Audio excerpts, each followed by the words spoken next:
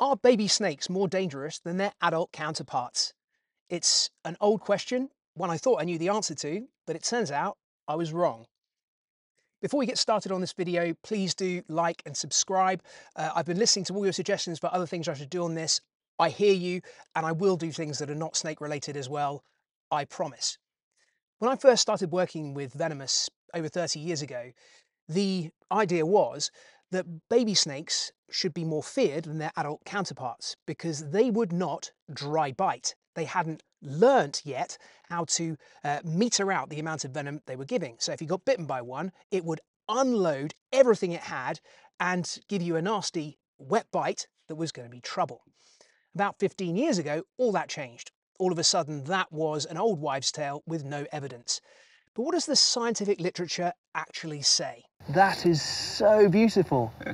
It is a little king in miniature. Yeah. That's fantastic. Well, let's start off with the big idea of whether baby snakes are more dangerous than their adult counterparts. Clearly not. You know, a snake that is 30, 40, 100 times the size of a baby is going to have bigger venom glands, higher venom yield, therefore a bite could be substantially more dangerous. But the more interesting question is perhaps whether baby snakes can in fact control the amount of venom they give. Can they give a dry bite? And looking through the literature, that bit is more cloudy than I thought. Let's start off with what a dry bite is. So if you are bitten by a snake, it can be a wet bite, that is one that injects venom, or a dry bite, one that doesn't. And that can be surprisingly common. It varies from about 14% of bites up to 80% in some species. And why? Why would a snake not deliver venom in a bite? Well, there's lots of reasons, number one of which is that venom is extremely costly to the animal to develop. It requires this cocktail of different chemicals, all of which have to be developed inside the body of the animal and cost an inordinate amount of energy. And it takes a long time for them to recuperate. Oh yeah! Get that, Mark.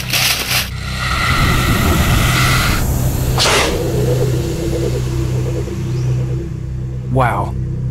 Good job I wasn't wearing my flip-flops. If you look at my boot, it is absolutely dripping with cobra venom. Snakes that have been milked for their venom may take 14 days to recover completely their venom stores in their glands. But in the paper Current Knowledge on Snake Dry Bites from Pucker et al., it's been shown that protein synthesis is maintained 30 to 60 days post-venom extraction. That being the case, no snake wants to give up its venom easily. A dry bite can happen because there is little or no venom in the glands at the time of strike. It can be because the venom glands are diseased and there's some kind of problem that is affecting them directly.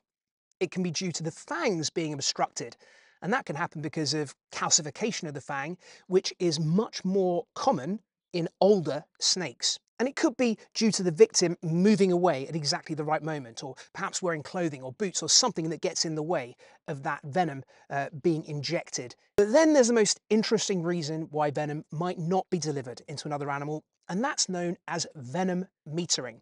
I've found about a dozen different sources which show that snakes can decide whether they want to inject venom or not, and decide how much venom they would like to inject. And that can vary tremendously. So it can be down to certain kinds of rattlesnake, for example, having a small prey item in front of them and actually thinking, well, yeah, only needs a little bit of the juice to knock it down, so I'm not going to waste it. Or it could be a much bigger prey item and they think, yeah, I need a good quart of the good stuff to knock that down. And so, whether it's conscious or not, they meter out their venom into the prey animal. And that becomes more complicated when you're looking at a defensive strike. So it's been shown in half a dozen different species that certain snakes will give more or less venom depending on the amount of threat they feel they're under. So I found this amazing paper by William Hayes et al. That compared to predatory strikes, defensive bites involve greater variation in venom expenditure. So neither definitively more or definitively less. But if you've got a snake that is feeling properly cornered, feeling as if its life is at threat, then it will unload as much venom as it can because it has no reason to keep a hold of it. If on the other hand, it's just trying to drive something away that is a casual threat, it may deliver no venom at all. And that is a classic metered dry bite.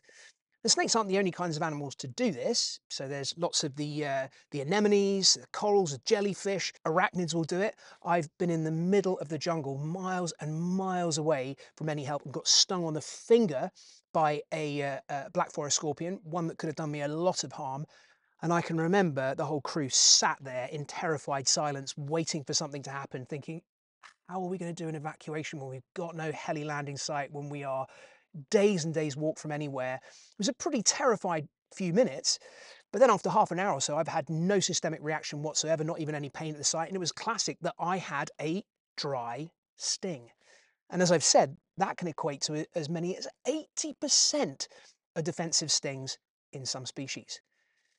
Now, do hatchlings or baby snakes do these dry bites? Well, that's where we get much more woolly and fuzzy. So I have a couple of papers here that are saying, you know, the evidence is in, that definitely doesn't happen, that is an old wives' tale. But then I've got another couple of very, very recent papers. This one here from a 2020 paper, most dry bites result from a deliberate decision to conserve venom, and snake behavior is age-related. The age of a snake directly influences the likelihood of it delivering a dry bite. Adults are far more judicious than juveniles and will therefore more often deliver a dry bite if they perceive that they are under threat, which usually provides them with enough time to escape. In these cases, the dry bite is intentional. Neonates and juvenile snakes are known to not control venom metering and usually empty their glands during the bites. So this is 25 years after those classic papers saying the vote is in. It definitely doesn't happen. It's an old wives' tale. And that's really interesting because I can't see any kind of experimental evidence here that is proving that this happens. But I also have half a dozen other papers where they're looking at thousands and thousands of dry bites, trying to figure out what the cause, the effect of them are. And none of those papers deal with this question about whether juveniles can deliver a dry bite. So I'm looking at the evidence, thinking this was going to be a slam dunk, and it isn't. You know, there are certainly some reasons why juvenile snakes would be more likely to give up their full load given the opportunity. There are reasons why older snakes may not be able to deliver a full load, and why they may be more cautious giving all that venom away if they don't need to, and delivering a dry bite if they can. So I'd really hoped that this, my first piece dealing with the scientific literature, was going to give me a nice bit of clickbait, being able to tell you absolutely 100% this is what happens. And unfortunately, what I've got to say is that the vote isn't in yet. You know, we have not tested every one of the thousands of different kinds of snakes, both the neonates and the adults, to find out if that whole venom metering for the youngsters and the adults is a thing. So all I can tell you is, if you find a little baby snake, cute as it may look, take it very, very seriously. You know, the venom is just as potent, just as strong. In fact, in some of these papers, it suggests that ontogeny may lead to more intense, more toxic venom for the babies. So just because they're little doesn't mean you take them for granted. So thank you all so much for watching this. I have been looking at your suggestions of things to do next, and I am on it. So put down in the comments below other things you'd like me to talk about, and I will scan through the literature, scan through my back catalogue of stuff that I've done while filming, and I will get it out there. Thank you very much, and all the very best from me, Stevie B.